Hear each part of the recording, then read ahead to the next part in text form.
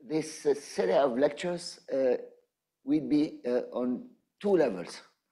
We'll have the slides and the blackboard, and also I hope you dispatched the course, the notes. There are more details. So the motivation, the aim of these lectures is to, I will say, to make more familiar microlocal analysis and to show that the history of these techniques in control theory is not, I will say, is not very good. Controllers didn't accept at the beginning to use these techniques. We will go into the details step by step. So I will start with the motivation. What do we do with these concepts? And after we will introduce the zut.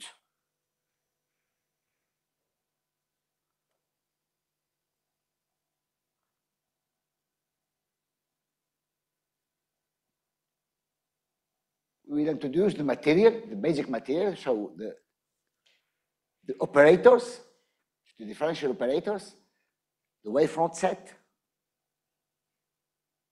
What is the behavior of the wavefront set when you handle a solution of a system of PDEs? And we will finish, I think this will be the last lecture, with more recent tool, which is the microlocal defect measures, which is adapted to equation with on rough framework. Generally, you work on an open domain of RD with smooth metrics for wave equation, for Schrödinger equation, heat equation. Generally, the metric is smooth. But in some cases, it's not smooth, and these techniques cannot be used. The classical techniques cannot be used. So we have to do something different. Microlocal defect measures are well adapted to this case. And I will try to present applications. The lecture of Marius was for me very theoretical, very general. It's important to set the general framework, but I don't understand the PDE if I don't practice the equation, derivate, I don't know, calculate. So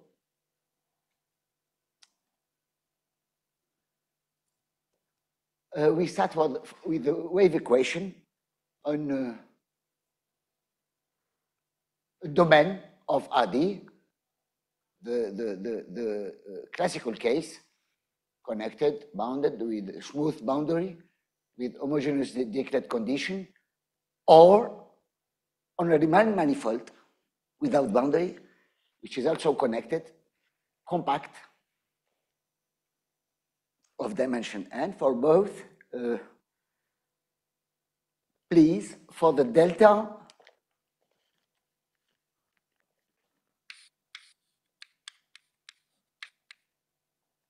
think to the flat Laplacian. You will not have problems. In most of the cases,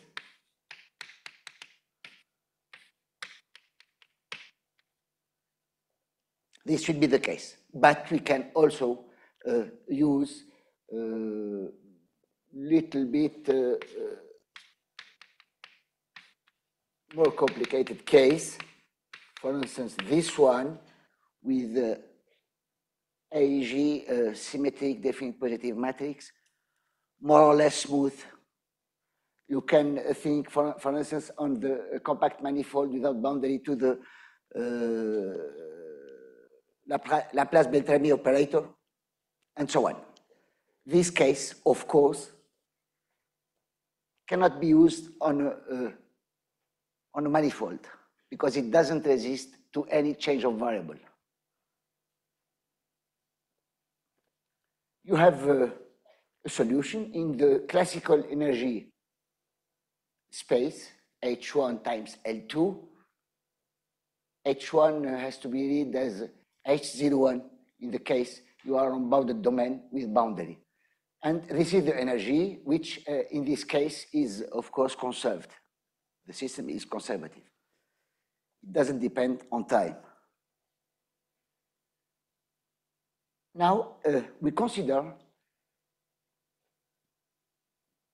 small omega, a subset, an open subset of omega, of the domain, or also of the manifold M, or gamma, an open subset of the boundary, the omega, and the time capital T. Essentially, this picture doesn't work, neither for observation nor for control. These pictures are bad. This is the case which doesn't work, but it's a good picture. It's completely biologic, handmade. No Xfig, nothing. Not sophisticated tool. And the goal is to provide observation estimate. I mean, you take this small cylinder, you estimate the energy of the solution of the waves. Here, you know it. And you try to estimate the whole energy from this observed energy. The same question for the boundary observability. We want to observe the full energy from the energy on the lateral. This boundary, part of the boundary. Of course, this estimate, this is what Marius called an admissible observation operator. So in this energy space, H1, L2,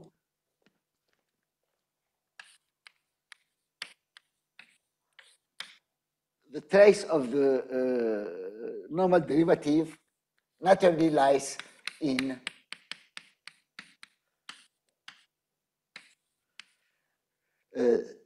L2 of the boundary. It's the hidden regularity, it's known, it comes with the wave equation. It's classical. So we want to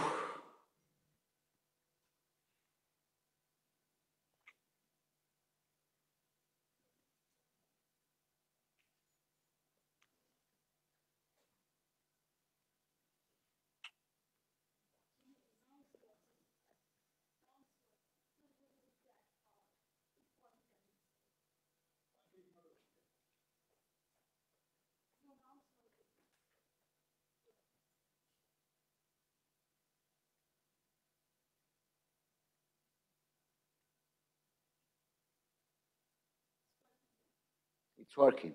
OK. Parfait. Non. Voilà. Voilà.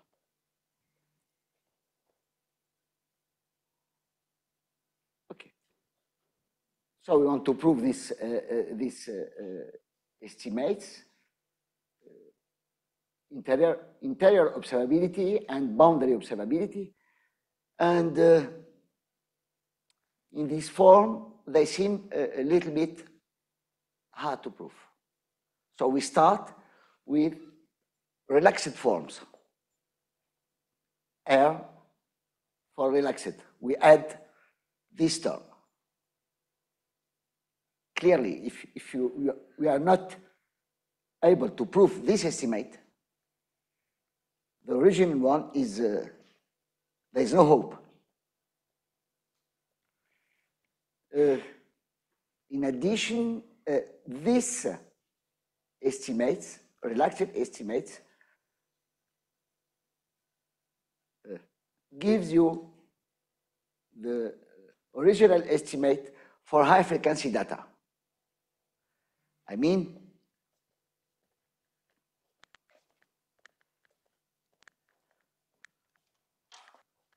when you work, say, on a domain omega,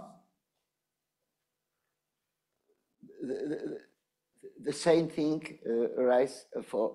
is true for compact manifolds without boundary, but in this case, you forget about the eigenvalue 0, because the constants are solution, and they are eigenvalue of the Laplacian.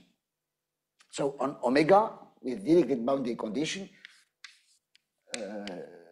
denoted by EG and omega G square, eigenfunctions, eigenvalue of the Laplacian, and assume, for instance, omega G is larger than some lambda.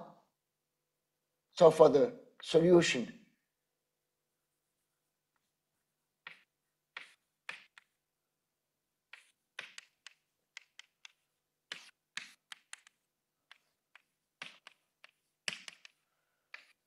with U0, for instance, say,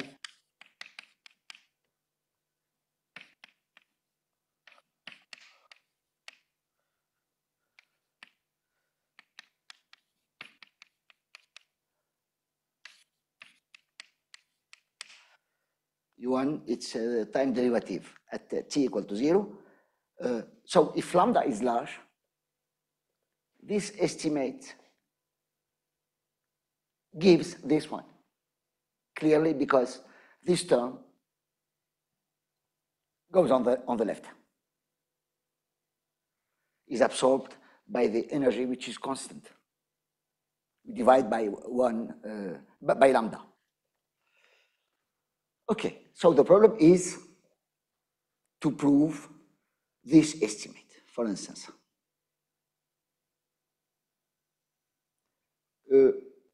Essentially, in these lectures, I will focus on interior observability, because there are some technical difficulties with the boundary observability. The treatment of the boundary is more geometric, more technical. I will speak about this, but not go in the heart of the proofs.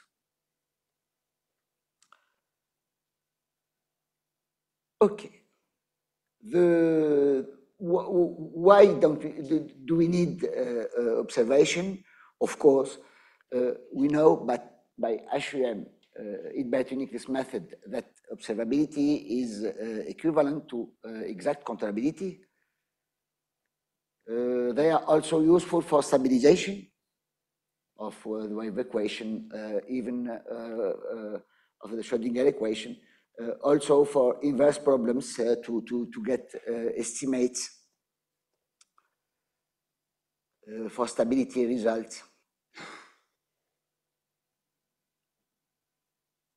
2 words of history. The observation estimates at the boundary or internal estimates, observability estimates, were proven since the 17th by means of I will say, PDEs methods with hands, integration by parts. People constructed special vector fields and multiply the equation and put some conditions, geometric condition on the boundary, on the internal domain, the small omega. Especially, I will code the gamma condition of Jacques Millions, which is sufficient, but not necessary. Gamma condition, I'll show you. you take your omega, take some point x0 here, and you set your condition you will take as part of the boundary. The set of the boundary you will not be able to see from x0.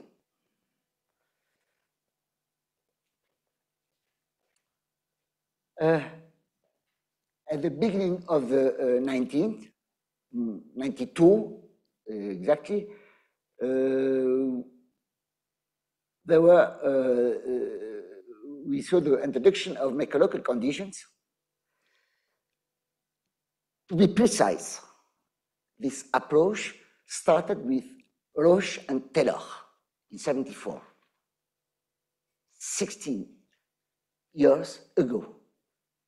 This result is much less known. It was achieved on a compact manifold without boundary, because Roche and Taylor didn't know at this time how to handle the boundary. The theorem by Melroche-Strand was proved at 78. So they didn't know how to do. What is the behavior of singularities at the boundary? So at 1992, there was a paper by Bardos, and Drausch, who put on the table, I will say, a nearly sufficient and necessary condition, if and only if condition, the geometric control condition. It is a condition which is set on the cotangent bundle of the domain of the cylinder space-time, more precisely on the cotangent bundle of this cylinder, in the sense of Melroche-Strand. They call this, it's very sophisticated. Okay, no problem for the moment. The compressed cotangent bundle of Melroche-Strand. That was possible because they had the theorem of Melroche-Strand. We will come back to these points in details after. And of course, Bardos, Lebois, and Drausch used microlocal techniques. Propagation of the wavefront, localization of the wavefront, propagation of the wavefront of solutions. Some years after, so 89, starting from 87, we saw the introduction of microlocal defect, another technique, microlocal defect measures, essentially by Nicolas Burck, Patrick Girard. Okay, the GCC condition, geometric control condition, is optimal, more or less. We will see exactly, but it needs a priori smooth framework. I mean, smooth domain and smooth metric.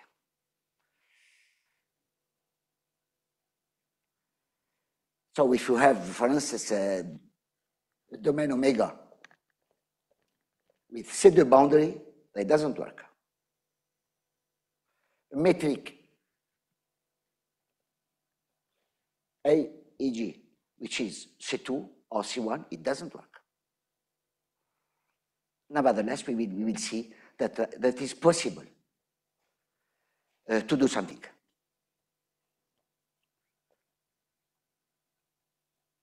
So this was achieved by Nicolas Burck in 97 for domain with C2 metric and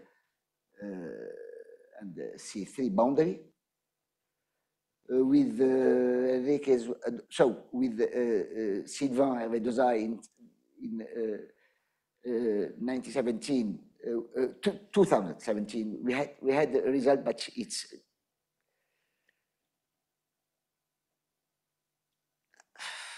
little bit folklore, but it works. We had the density which was continuous. It works, but very recently with Nicolas Burke and Jérôme Le Rousseau, we obtained observability for metric C1 and domains with say the boundary. When your metric is C1, that means that the Hamiltonian field which will govern all the propagation phenomena is only continuous. So you have by characteristic, but you don't have flow because they are not unique. You lose the uniqueness. There is no flow. So the propagation will be much more hard to obtain. We will come back to these details. Back to internal observability. So we make something which is very easy. How to read this estimate? I want to prove that the initial energy, which is constant, the energy is constant. The system is conservative. There is no force term. The energy is bounded by the L2 norm of the kinetic energy on the observation cylinder and a compact term. I will say, if we prove that if this quantity is finite and this one is finite, so the energy is bounded. It's a functional analysis argument. It's enough. Alors, tac, voilà. If so, I will write down relaxed interior observability. So,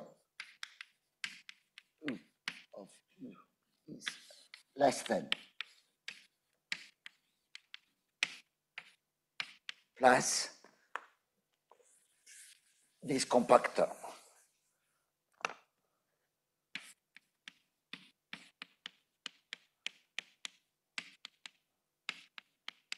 Compact because, of course, of the Poincaré estimate or Rayleigh theorem, the embedding of H1 in L2 is compact. Okay, so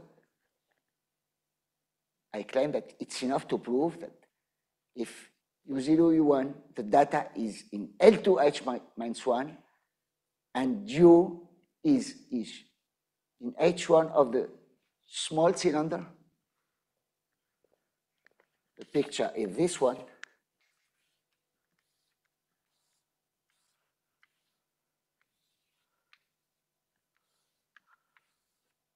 So you assume that you start with a data in L2, H minus 1.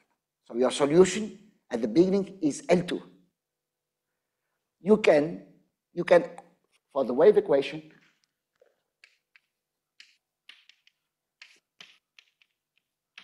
you can identify the initial data and the solution in the cylinder 0t times omega. So you assume you have a solution in L2 of the cylinder. And this solution is in H1, here, in the small cylinder. Are you able to prove that this solution is actually in H1 times L2? I mean, you have your solution U is here, is in H1. Does this regularity propagate to the whole cylinder?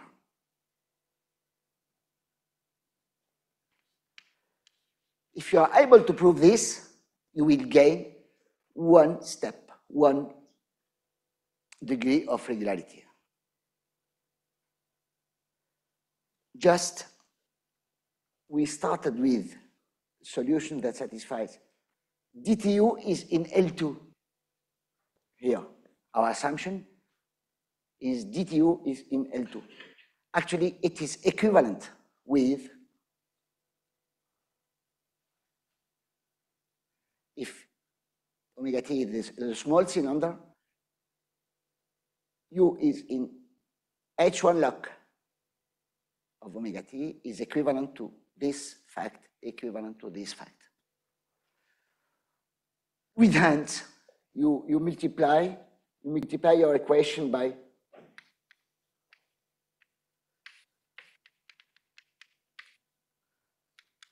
and you integrate.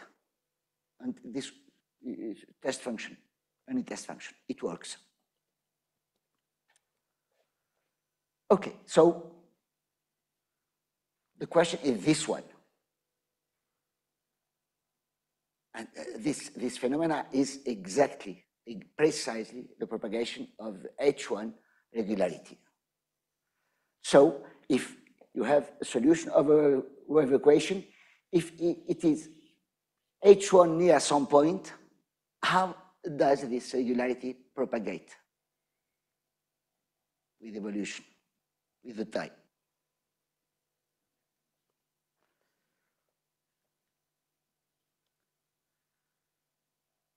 Okay, we will prove, I will say, a toy result. Denote by E this energy space, basic one, the dual E minus 1 L2 times H minus 1. For any U0 U1,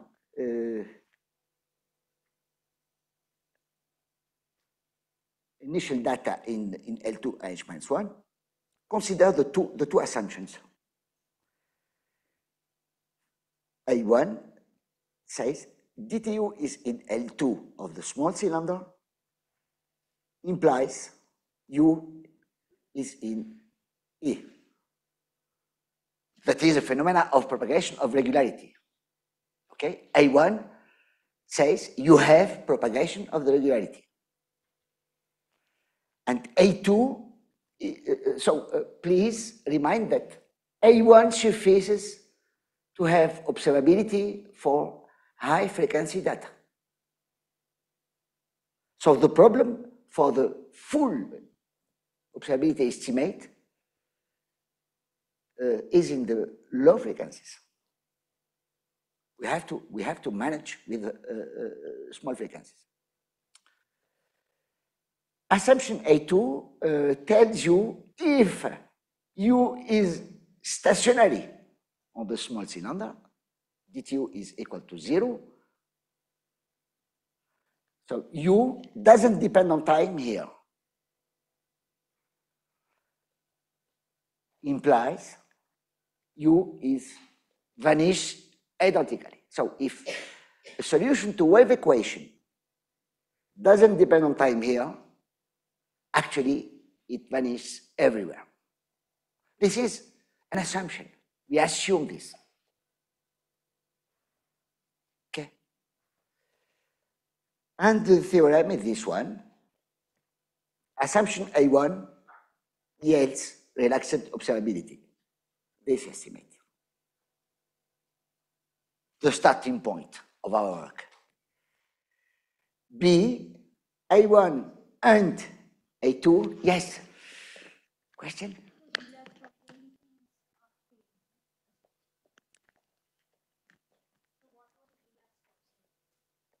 I don't hear. Relaxed? Relaxed, this one.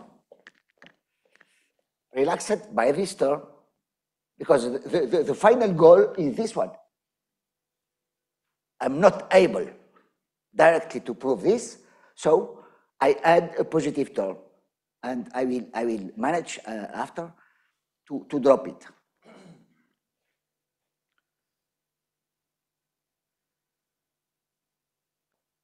Okay. So you need, actually, we need two kinds of result. They are of different nature, completely. Phenomena are not the same.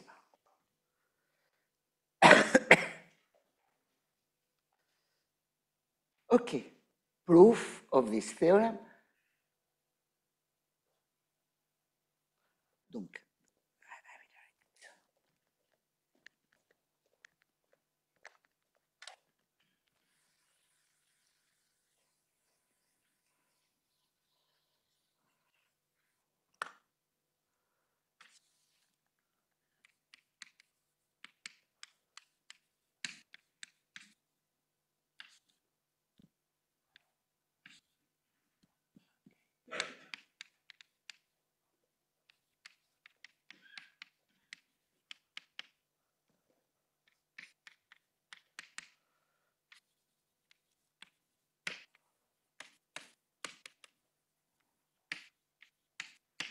unique continuation. Actually, we can reduce this unique continuation. I call it like this.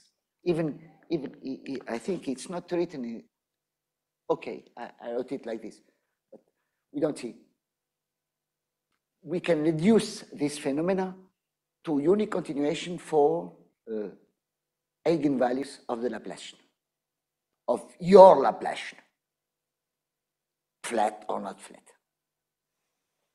And we have people worked very much, Robiano, Ormander, Koch, Tatarou, many people worked on this problem, and you can go to the supermarket and take your result. But of course, you know the problem when you work on something, when you need some result, especially this result will not exist. So you will have to do something by yourself. Okay, so how do we prove this? A1, the first point, A1 yields relaxed observability. Okay, look. We define the set, the space F of data in E-1, L2 times H-1, such that DTU, when you take your data here, your solution is L2. So DTU should be in H-1. Assumption A1 increases regularity. So we take the solution for which DTU is not in H-1 of the cylinder, but in L2. It's better. Okay, it's regular. 1 degree more than naturally done by the initial data. So you call this space F with the natural norm. The natural norm is this quantity. Because you start with this data, so you have the norm, of course, in L2, and you add this one. This norm of U in L2 of the big cylinder is equivalent to this one, of course.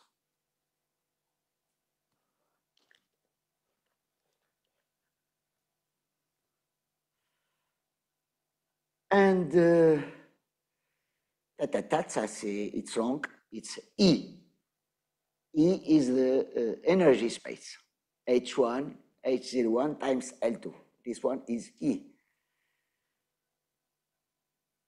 Of course, F is equal to E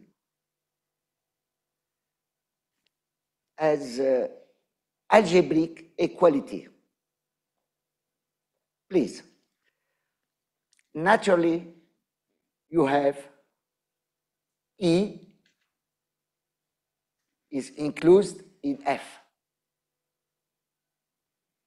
Now, you take an element U0, U1, or solution U in F, by the assumption A1, it is actually in E, because it's regular. The solution is H1 everywhere. So you have equality between sets, algebraic equality. There is no topologic equality. Now, the hyperbolic energy equality, estimate inequality, tells you that this estimate, donc je vais écrire ça ici,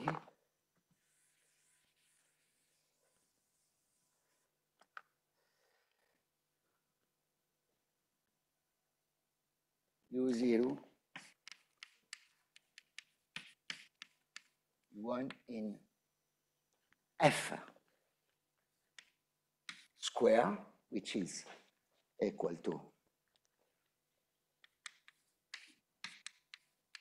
small omega B2 square plus U in L2, naturally it is bounded by the energy of U in H1 L2 by hyperbolic energy estimate, classical one. And this one also. So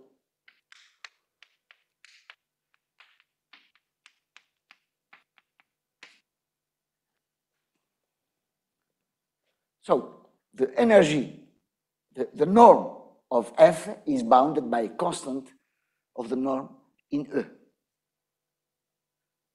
Hyperbolic energy estimate. It's offered by the wave equation. Finally, the two spaces, it's very easy to prove that the space F is complete. It's a Banach space. So you have the same Banach space, the same space, E equal to F, which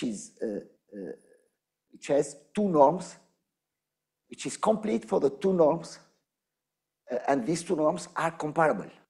One is bounded by the other, so there is an isomorphism.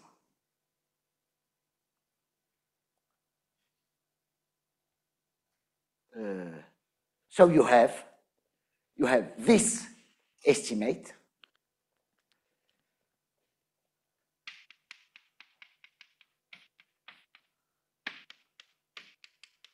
and Banach isomorphism theorem gives you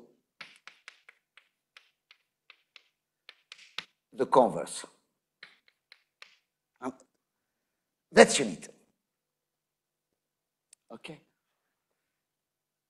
F norm is this one.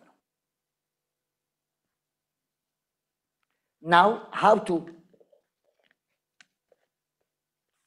drop this term?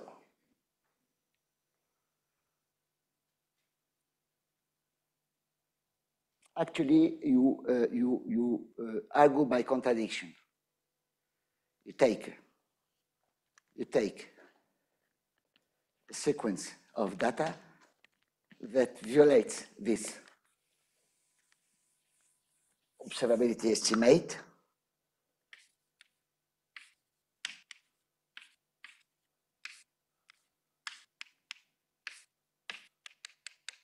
equal to 1. You may assume that,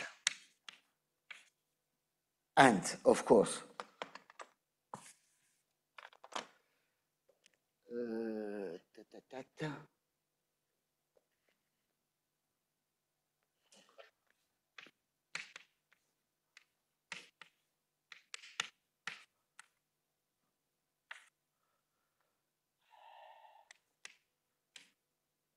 say, okay.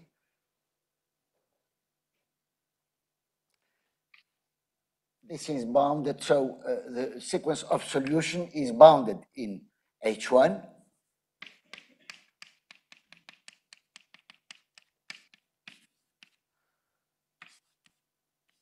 by some constant, and you may assume that it weakly converges to some u.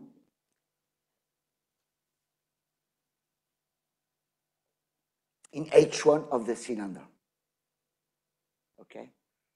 From any bounded sequence of Hilbert space, you can extract a sequence, subsequence that is weakly convergent. So it weakly converges to somebody, u. This convergence, of course, is also in the sense of distribution. You go to the equation and you get, for this weak limit, the weak limit satisfies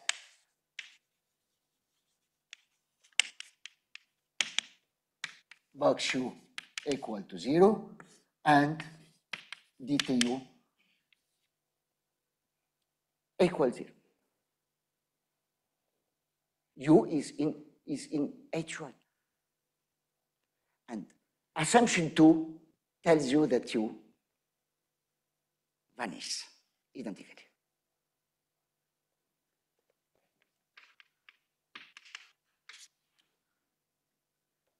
Okay, so the weak limit is equal to 0. Now you come back. We have already proved this relaxed estimate. We have already proved it. You come back here, the weak limit is 0, so UK satisfies this estimate. This term will converge to 0 because of the compactness of L2, of H1 in L2. So 0 here, this goes to 0 by assumption. So 1 will converge to 0.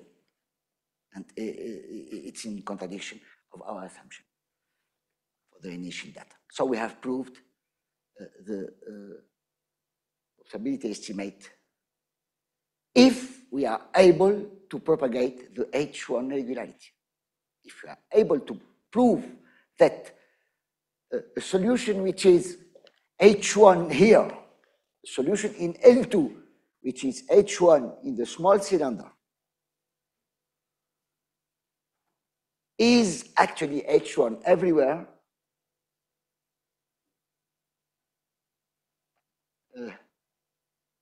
we obtain the stability estimate.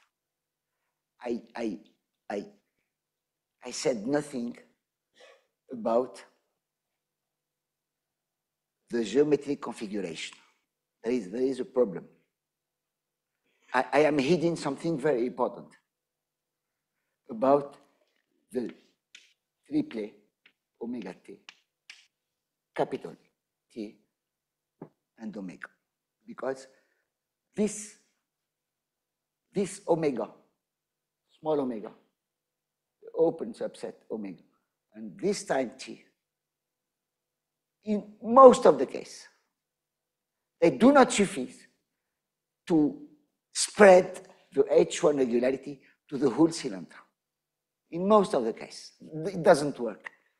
For instance, if you look to the cylinder like this, une brosse, voilà.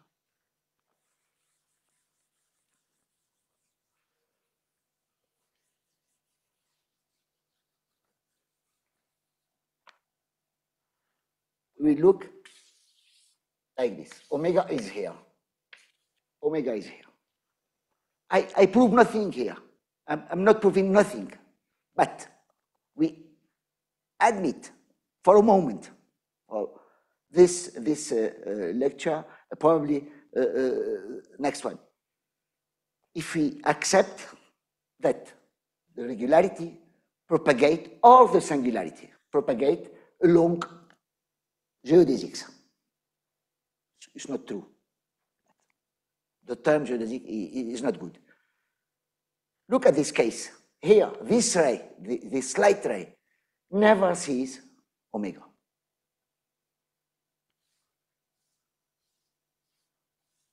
And so on. So in this case, you cannot hope win regularity from omega to the whole domain. This is not possible, it doesn't work.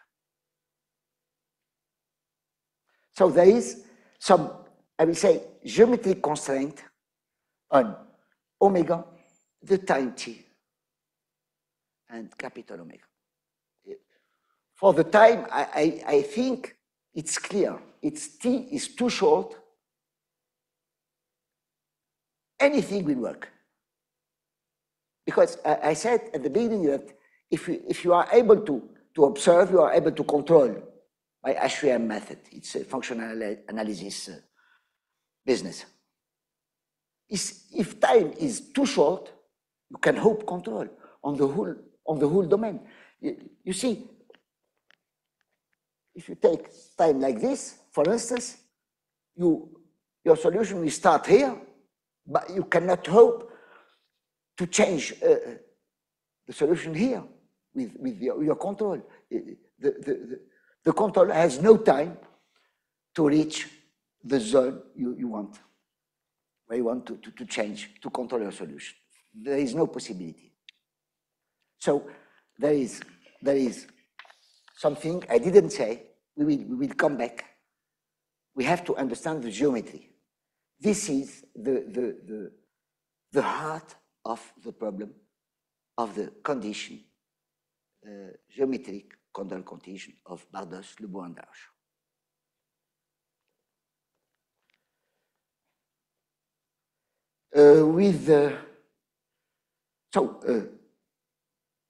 That was the first proof by Bardos, Lebon, and Rauch. Very schematic. It's really very short. The second proof was established starting from 95 in many steps. First, we had the sufficient condition. In 97, Burke and Patrick Gérard proved that with microlocal defect measures that GCC is an if and only if condition. We will see the details.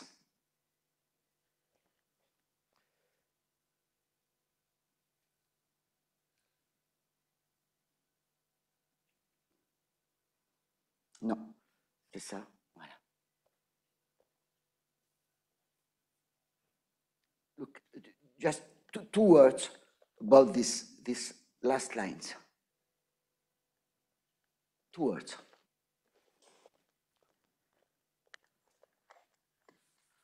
To get the flavor for the measures. C'est important. I want to prove this estimate. Look.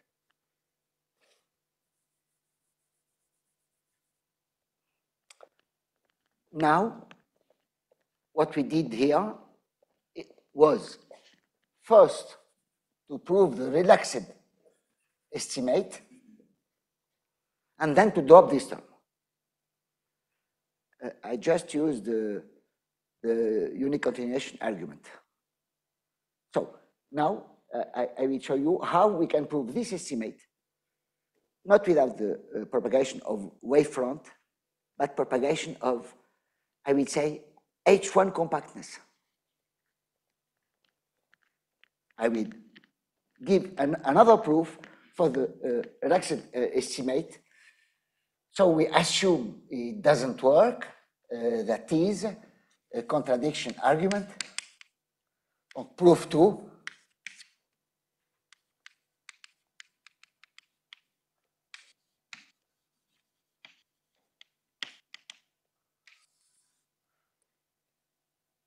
We assume that it doesn't work, so there is some sequence of data in H1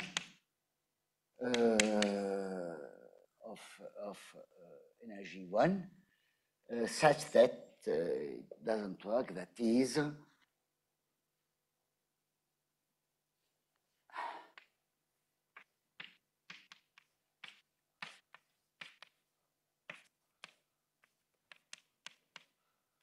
I will say, voila.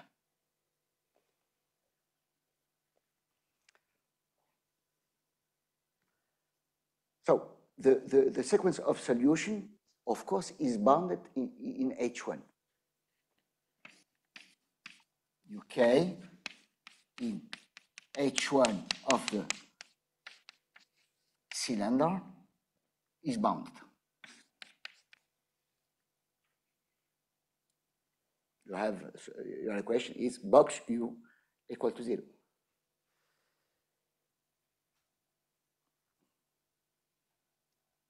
With dTUK that goes to 0 in L2 of the small cylinder. This is written here. Your contradiction assumption tells you that UK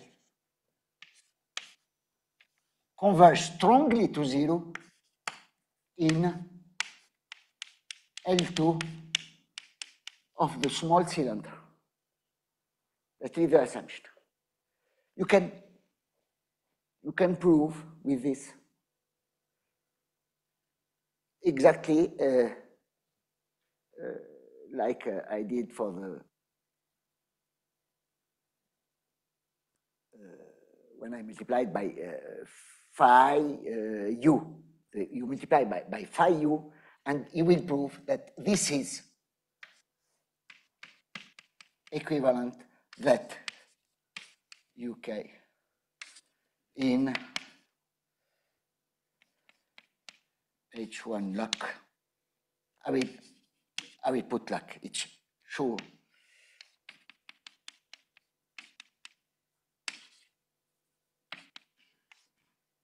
You multiply by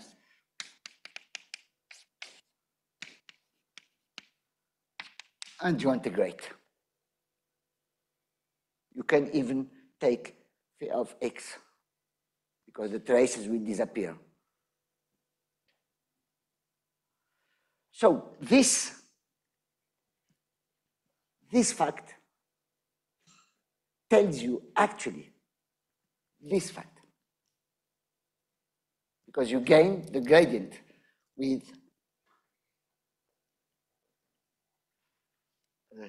this is dtu. Voilà, bien sûr, bien sûr.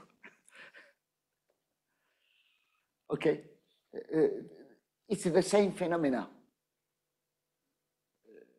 That is equirepartition of the energy for the wave equation, the solution of the wave equation.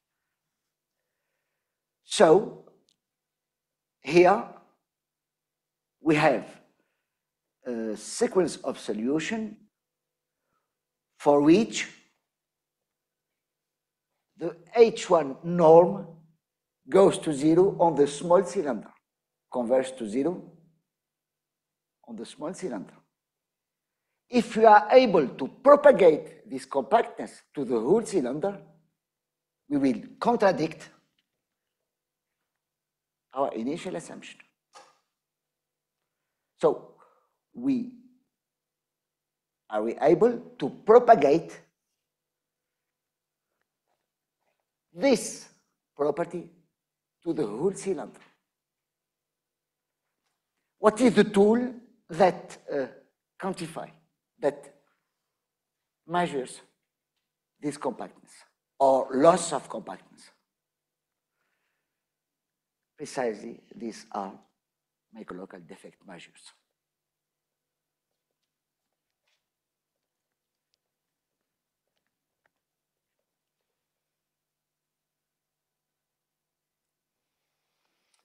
So, we read explicitly what do we need to treat the problem of establishing an observability estimate for the waves. We need a tool to propagate the wavefront set. What is the wavefront set? I didn't define. This is the place where things are not good, where it doesn't work. And what is the tool that defines, characterizes the H1 compactness or lack of compactness of a sequence of solution of the wave equation? Two tools. This one is the historic one, introduced by Hormander, firstly by Wistermat at the end of 60, early 70. And the second one, microlocal defect measures, was introduced, I would say, simultaneously by Luc Tartare and Patrick Gérard at the middle of the 90s. Finally, I recall here the geometric control condition introduced by Roche-Taylor, Bardos-Lewandowski. We say that omega t satisfies geometric control condition over the domain capital omega if every geodesic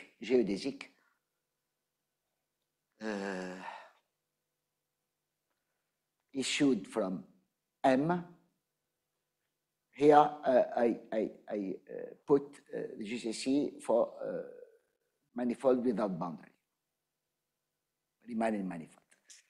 If every geodesic issued from M at t equal to 0 and traveling with speed 1 enters in omega before the time t.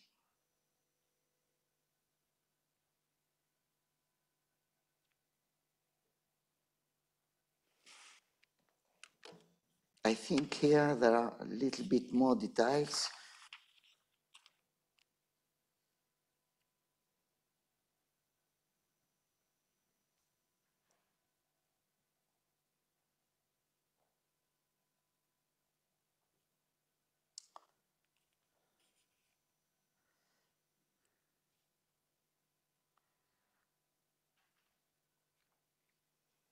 I will write this fact. Alors, il y a des brosses.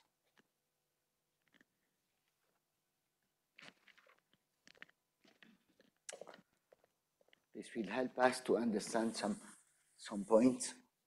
Alors, voilà, il faut.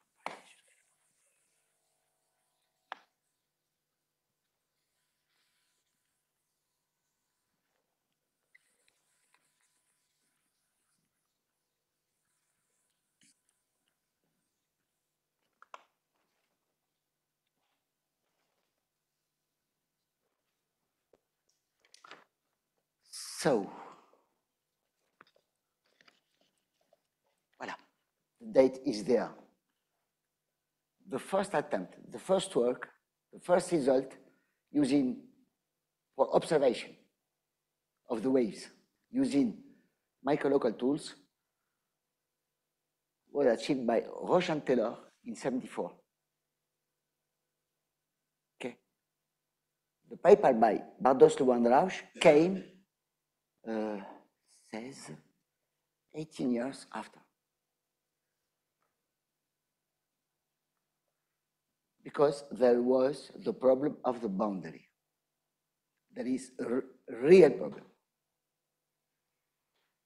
People didn't understand what is the behavior of the waves at the boundary.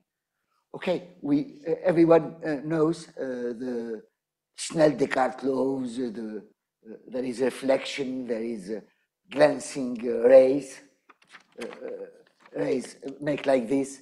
You see, you say, rays arrives and come back in this way, hyperbolic reflection. Okay, people, physicians, no, people who study light. They tell you, okay, there are glancing rays, gliding rays, or something like this.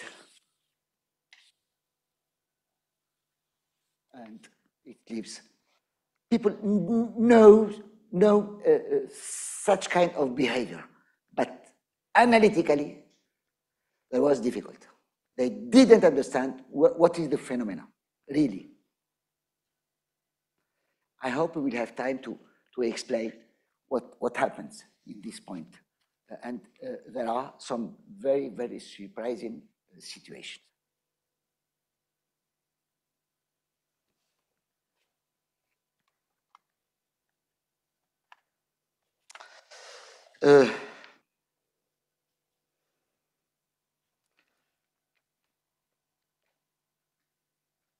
I will say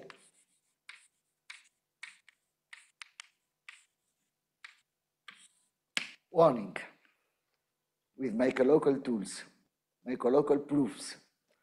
You gain many things, but you lose some aspects. First, when you prove, because if you apply the HVM method to prove controllability of some wave equation, you know that the constant you obtain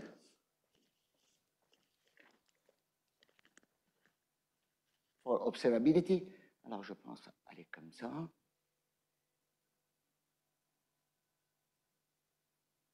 This constant, the constant you obtain here, observability constant, which was studied by many people. This constant is actually the inverse of the constant of continuity of the control operator, HVM control operator. If this constant is small,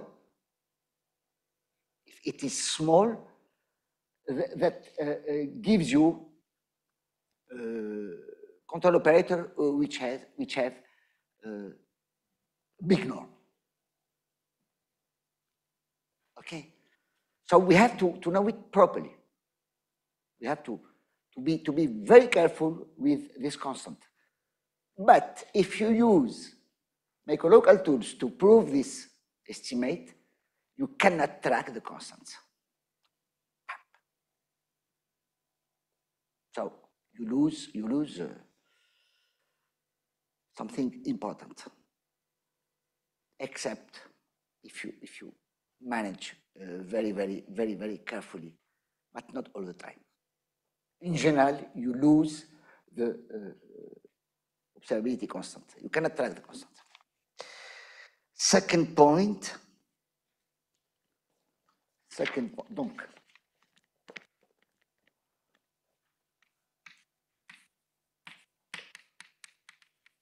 you can't track the constants. Second point,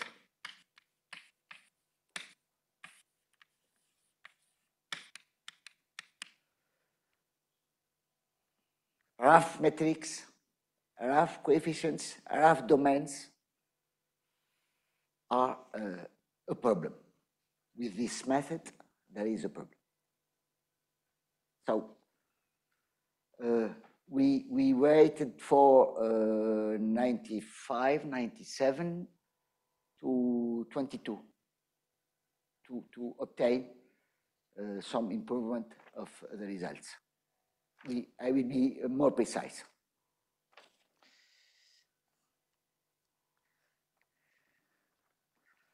Okay.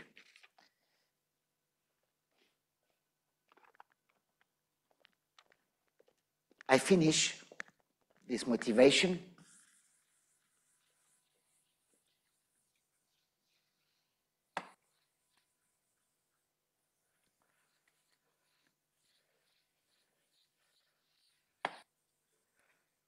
If I stop here, I will think that this method are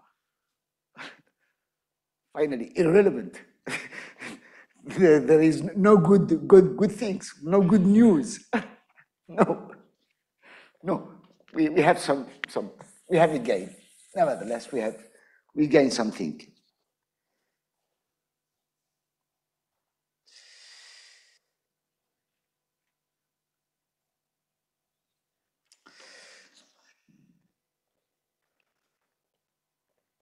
Two words about the the HVM control operator.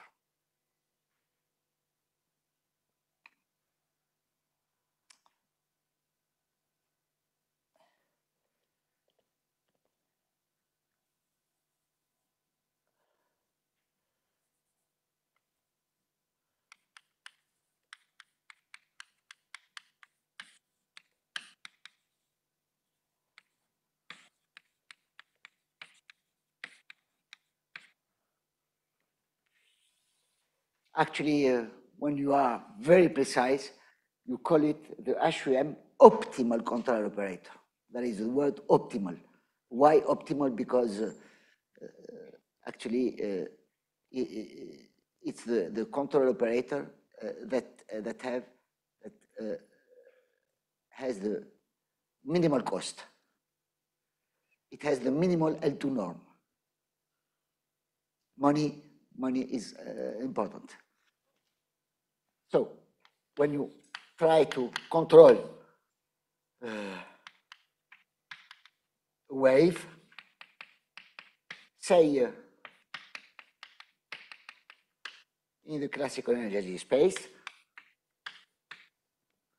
the characteristic function of omega, the control set omega, you can take, you know, that HVM method tells you, you take F as a solution of the wave equation in the dual space. You take F like this. 0, 0 on the boundary, F0, F1 in L2 H minus 1, okay?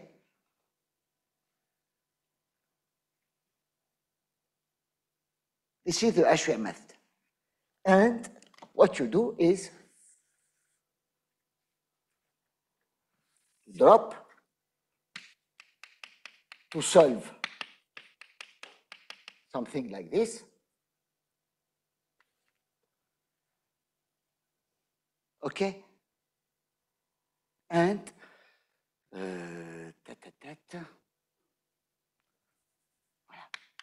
sorry, voilà. And to see, to examine the map L2 to, c'est l'inverse.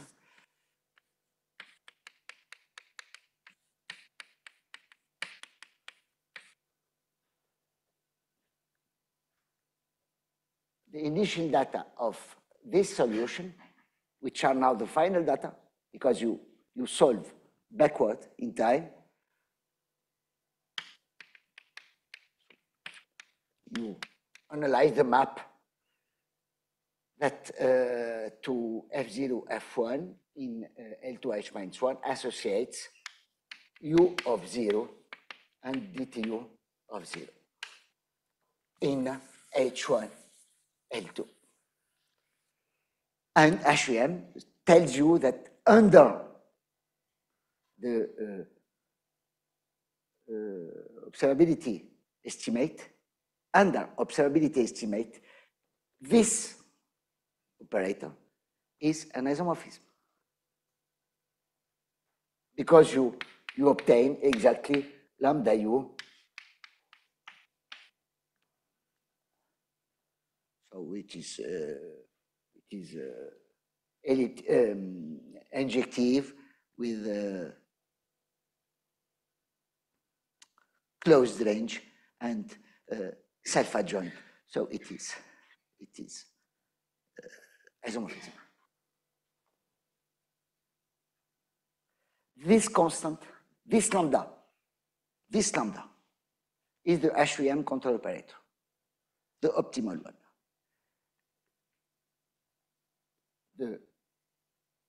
Finally, the control F0, F minus 1 is equal to get 0, 0 at time capital T. You get F, you take F like this. The norm of lambda minus 1 is bounded by 1 over C, where C is the observability constant. C depends on capital T, on small omega, and capital omega.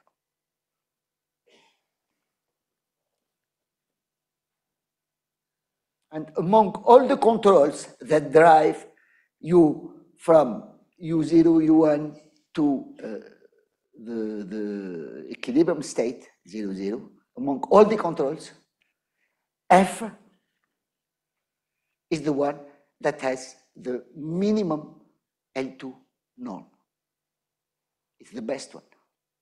You can check it by multiplying. You take another control, you multiply by this control, the equation, this equation, and you get the estimate. And voilà. That was the first remark. We will come back to this fact. Now, it is a problem of engineers.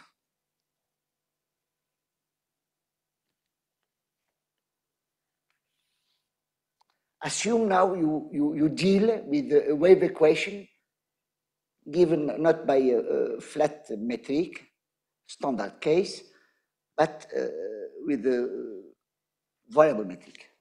For instance, you deal with this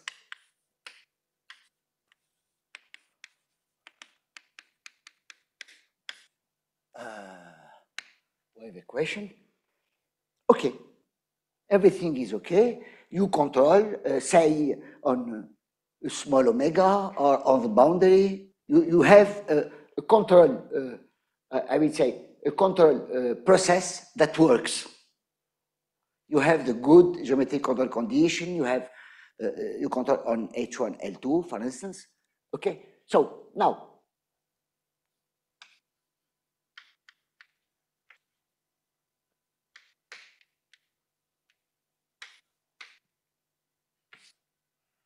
U0, U1 at time t equal to 0.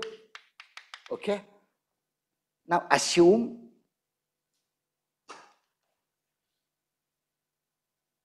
you because this metric depends on the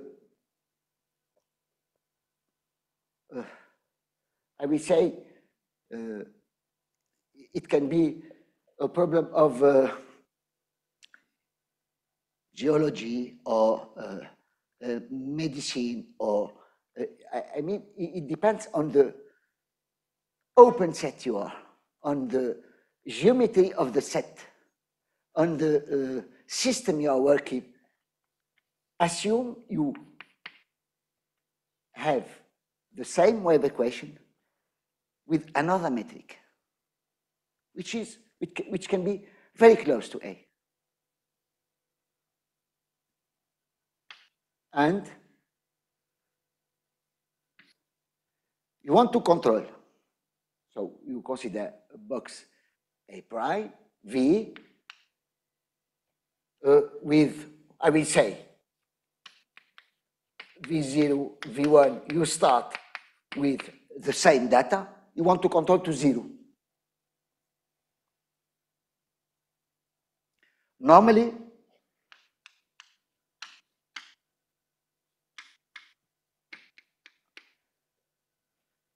you put this. Fa is the control vector given by HVM control operator, lambda. But if you, now because the engineer make the calculus, everything on the computer with hands perhaps, and he gives all the material to some people who will be on the machine directly and who will manipulate all these facts. If you make an error and feed this system with the same control,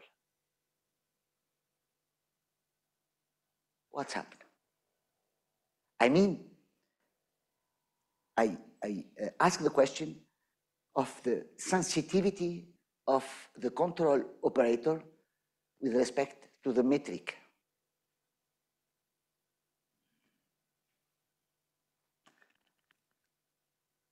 We will come back to this point. You can take A prime equal to 1 plus epsilon A. You perturb your metric by something extremely small in any space of regularity, in any space, even in C infinity. This metric is very, very close to A. You start, so you feed the wave equation for A prime, you feed it with the same control. Okay? The guy you let close to the machine made some small error.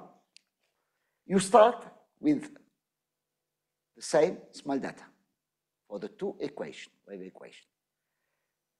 At the final time t, you can have an arbitrary difference between the two solutions.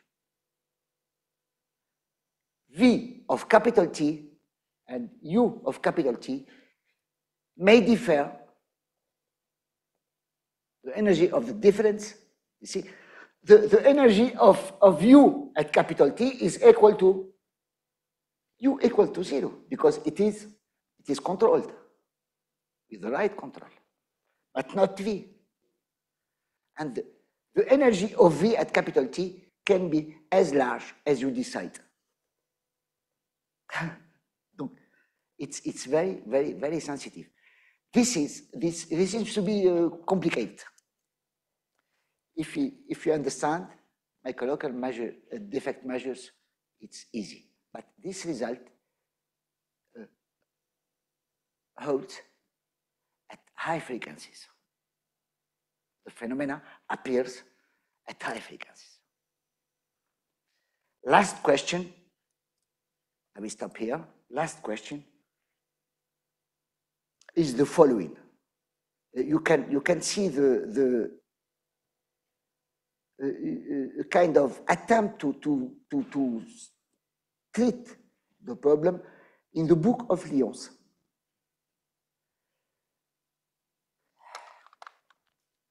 The question is the following.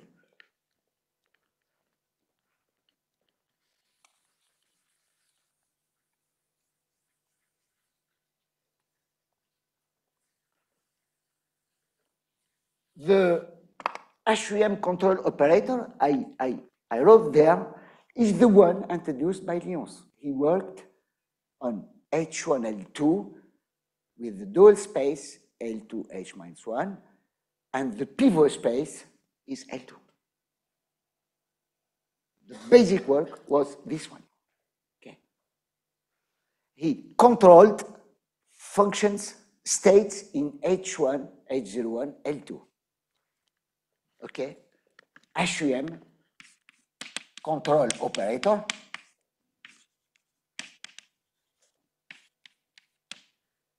controlled functions on L2, H1, L2. You start with U0, V1 here, and you reach the zero state. This is the theorem of Jacques Lyons in his book. This is lambda. He talked in some lines about the following problem. Now, we know that this lambda, when you give him this initial data, this state, he will give you a control, excuse me, F, especially F0, F1, in L2. So the solution, the control you put on the right, is in L2. Okay. The question is, if I feed now, if I try to control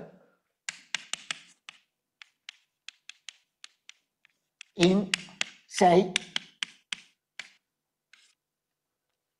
H3 cap H01, of course, U is equal to 0 on the boundary. If you try to control a data which is more regular,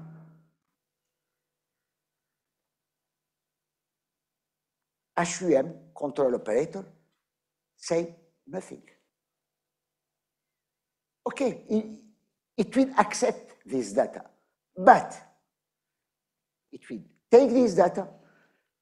You have a black box. You put U0, U1. When it arrives to the black box, it will consider that it lives in H1, L2. It will give, introduce in the machinery, an F, which is an L2 control, and reach the zero state. So during the control time, the solution will be completely distracted, starting with H3, H2 regularity, that is a solution in H3, it becomes H1, and so 0. It becomes again H3. And we are saying that F, the HUM control operator, vector, is the best one because it has the smallest cost, it's optimal. There is something that doesn't work. Something is not understood. Actually, the HUM control operator of Jacques-Louis Lyons identifies the regularity. When you want to control data which are more regular than H1, L2, lambda knows it, and it will put an adapted control.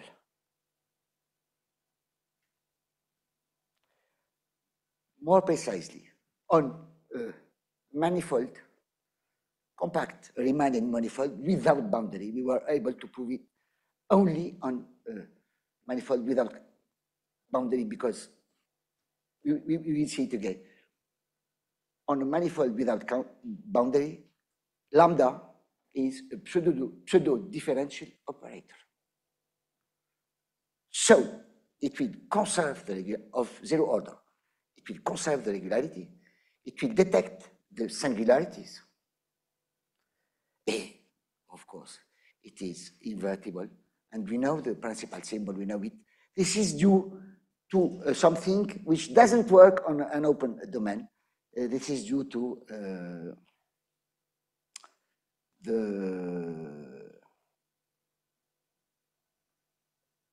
Egorov theorem.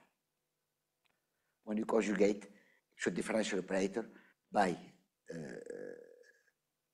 Fourier integral operators, they do not a priori, they do not commute, but they do not compose. But when you conjugate a pseudo differential operator by Fourier integral operators, that gives you a pseudo differential operator. You do not keep this class. We will come back to this. There is a problem of when you increase the regularity, and if you want to control the data which lives at high frequency, how is the control? HUM control operator lambda say nothing.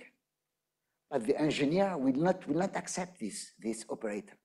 You see, the engineer want to spend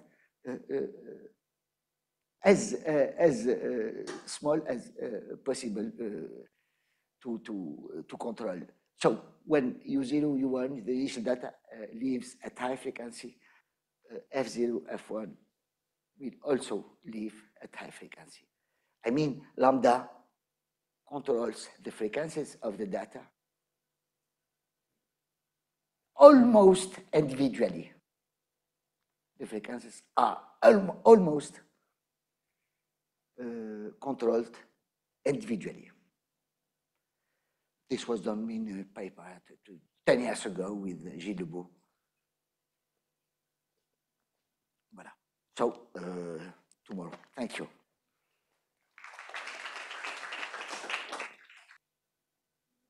Riemannian manifold. When you work on a Riemannian manifold, the first thing you have to take care with is that 0 is an eigenvalue.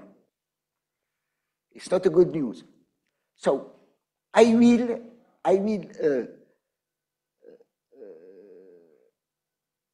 detail a case on compact manifold without boundary. I will not deal with the wave equation. I will deal with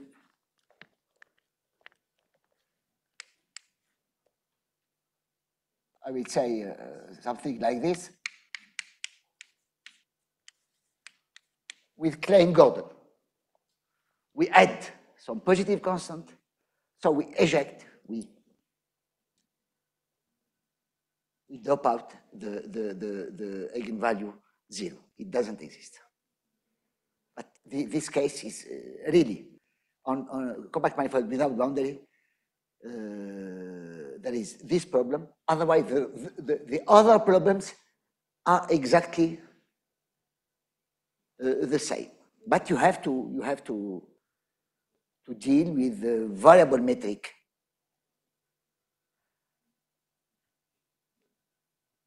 I don't know. I will say a true theorem on control on any kind of results in this, which is variable independent. I mean, all the coefficients are variable dependent. Otherwise, your theorem will not resist to any change of variable.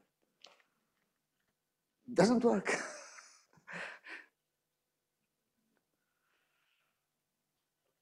But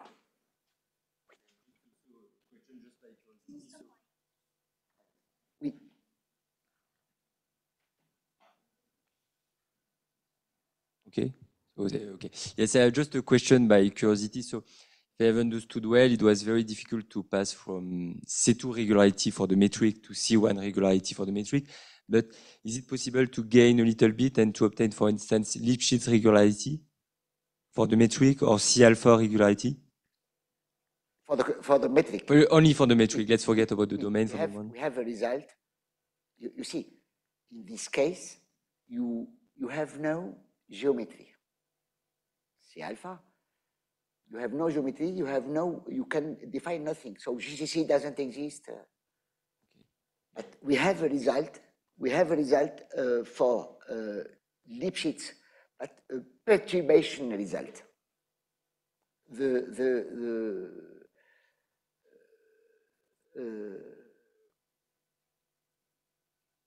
It's very easy. You take a C1 metric that satisfies GCC. If a metric is Lipschitz and enough close to this metric, it is also observable. Okay. So the statement is easy. The proof uses a deep result of harmonic analysis. Really. But you're right. This is a question. Thank you. Natural question. of course. Thank you.